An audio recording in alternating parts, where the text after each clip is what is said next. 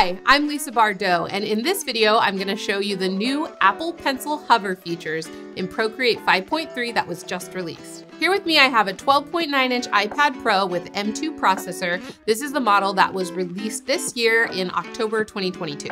With this release, Apple introduced a new feature, Apple Pencil Hover. Thanks to some new technology in the iPad, the screen can now detect the Apple Pencil from up to 12 millimeters away.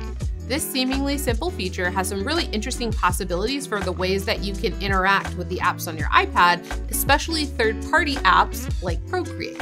And the team at Procreate just released version 5.3, which was built specifically to take advantage of the new hover feature.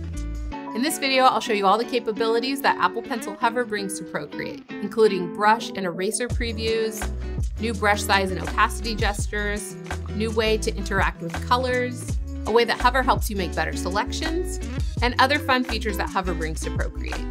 And even if you don't have an iPad that supports Hover, you can still take advantage of some of the features in this 5.3 update, including a reimagined color drop and faster performance.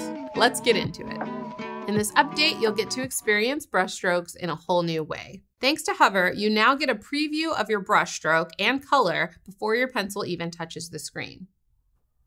When you're using the eraser tool, you can instantly see what you're about to erase. Just hover the tool over your screen and you can see what's going to be erased before you even do it.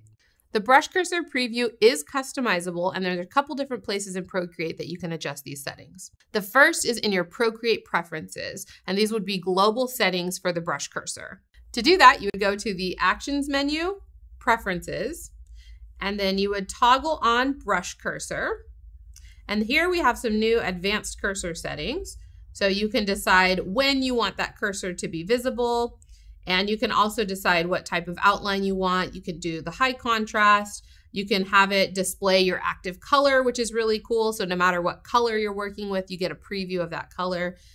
Or you can set the settings to be on a per brush basis. And you would set those settings up in the brush settings in Brush Studio. So I'll show you that next.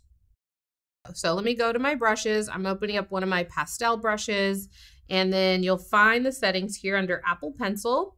And if you scroll down to the bottom, there's some new settings that you can set pretty much the same as the preferences, but you can do it on a per brush basis. So if you wanted a particular brush not to show the cursor, or, you can set it up to be that way.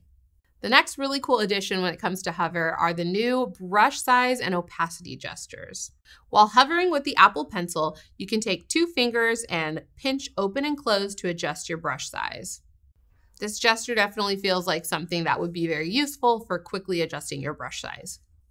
The other gesture is for brush opacity. So while you're hovering, you take 1 finger and you can slide up or down to adjust the opacity. I think these gestures add something really interesting to Procreate, and I could definitely get used to using them as a quick way to adjust my brush size as I'm working without having to tap over to little sliders.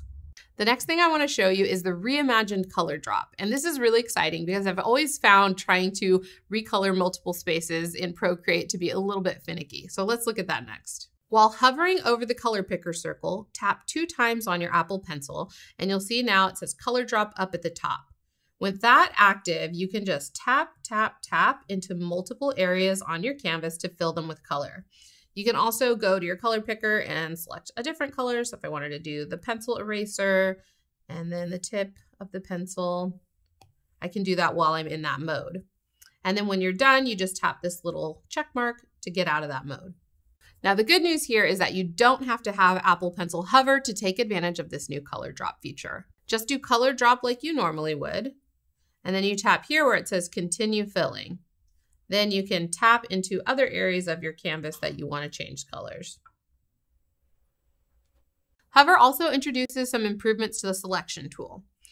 When making selections in the freehand mode, you can now tap and get a preview of the line that it's going to create, so you can make more accurate selections. And it will even snap to the starting point to close your selection. Some other cool features are in the gallery view. You can now hover over individual files to instantly show you a time lapse of your artwork. When hovering over animations, your animation will play. And when you hover over stacks, they expand so you kind of see what's inside.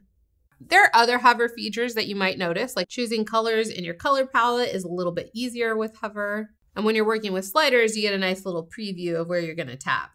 So those are all the hover features that come with the Procreate 5.3 update. There are a couple things about this update that you should know about. They've made some file compression improvements, which means that you'll see better performance for things like painting and undoing. But this does mean that files that you create in Procreate 5.3 are not compatible with older versions of Procreate. So you won't be able to open anything you made in 5.3 in an older version of Procreate. So something to keep in mind. The other important thing to know about this update is Procreate is no longer supporting any other stylus other than the Apple Pencil and the Logitech Crayon. So all other styli are not going to be compatible with Procreate anymore. And they say that the reason for this is because the Apple Pencil, as we all know, is like the best of the best. It's really awesome. And other stylus makers aren't keeping up with the times. So they wanted us to have the best possible experience with Procreate, and that's why they made that decision. Of course, I always recommend using the Apple Pencil when you're working in Procreate. It is by far and away the best possible accessory that you can get for creating art on your iPad. So that's my recommendation anyways, is to use the Apple Pencil. All right, you guys, that is it for today. I hope you enjoyed this video and learning about the new hover features in Procreate 5.3. Again, I'm Lisa Bardot, and I help people find their creativity through drawing on the iPad. If you'd like to support me, I hope you'll check out my premium brush sets that inspire creativity at bardotbrush.com. Or think about joining Art Makers Club. Art Makers Club is our joy-filled, creative community and learning hub for digital art makers. We've got a growing library of really fun courses, an amazing community of fellow art makers that will help support you and are kind of doing the same things as you. And we do live events every month, which are live drawing tutorials, Q&As, artwork advice, and all kinds of really fun things we do in this club. So I hope you'll check it out. You can learn more at artmakersclub.com. Until next time, thanks and happy art making! If you like this video, please subscribe for more awesome tutorials and check out one of my other videos. Have a great day!